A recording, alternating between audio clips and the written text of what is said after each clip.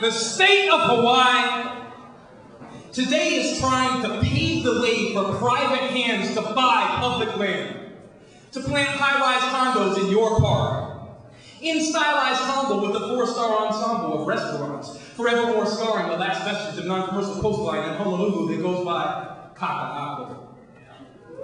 I thought public land was for the public man, woman, and child. In my eyes, the bottom line is, public land, in the name of our brother, is not for sale. Excuse my anger, but do we need to dot it in braille in the plaque of Kaka'ako that used to be a seated reef, and work off the top row of somebody's thieving teeth down the line, chip, chip, chip, until these howlies and greedy Hawaiians stop prowling, deceiving, and buying power, and listen to the sound of our lips crying out, whoa!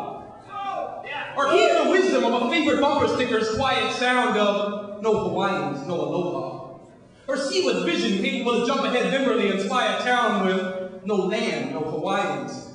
Then feel the schism when some figuring life out with no Hawaiians, then what? Makes me think of Treblinka with Aloha, so long. In Puerto Rico, people call themselves Boricuas, and thus honor the name of their island's indigenous culture that received the European. But not even one native Boricua son can ever visit his older ones in a museum because 100% died.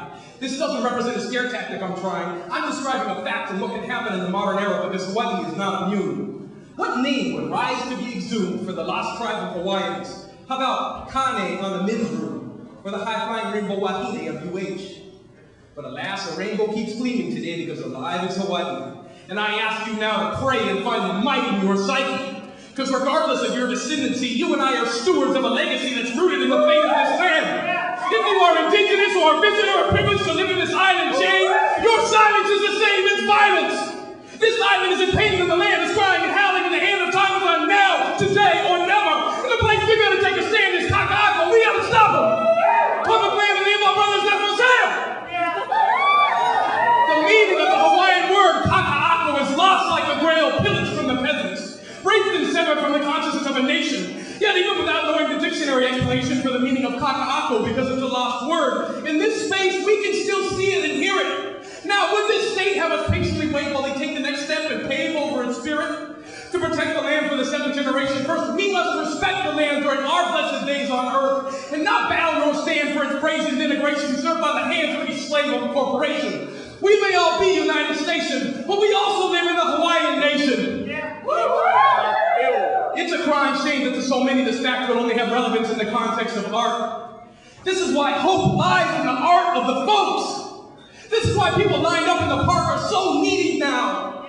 Let's paint for a second, shall we? Can you see the plain connection galvanized between an adolescent in pain who elects ice and violence, and the oppressive drive to slice this island up for a few to enjoy more bread, and then smear it with spread that's faker than jelly, until the wahoo looks like one giant waikele? Instead of yelling papu to batu, you can make a much bigger difference by compelling them to save our Kaka'ako. Hey, howdy, hey, Hawaiian, stop raining Honolulu like a gallery on First Friday and painting an artful redux of the past or the sparkle of a deluxe future that's glad, charged with romance and boundless charm. Go, man, sound the alarm and paint a portrait of a last Saturday play in the park. Because you can't go back and suture the soul and heart once you've ripped them out and sold them on eBay. Kona, the Kihei, the Kaka'ako, the turtle bay, it's the same debacle. Trouble is at hand because it's insane when one can pay to mop up public land for oneself. How much is enough wealth? When payday becomes the Sabbath, this is what happens. Public land in the name of our brother is not for sale. We must prevail. We will not fail. We will not leave until our state government keeps Kaka'ako a public place and honors this space like a covenant, sacred, like the name of brother is. I've seen the gift he gave Hawaii. Did you know he loved to ride a pipal board and love Point Panic? And I believe if his body were alive, Brother Is would be right here, right now, and sing a song and have the whole damn planet standing and singing, demanding and bringing Kaka'ako to the popular forefront of consciousness, stopping any storefront from launching on top of this public land. And in his honor, I ask that this administration of Linda legal endeavor to stop and walk in thought about how all the land bought the soul has rocked the soul of Hawaiians in Hawaii. Who am I? I am a steward just like you are. And I find peace when the country's asleep in a magic stretch of reef called King Wallows. And I follow the power of his mighty hand and loving smile when I say, public land in the name of our brother is. Public land in the name of our brother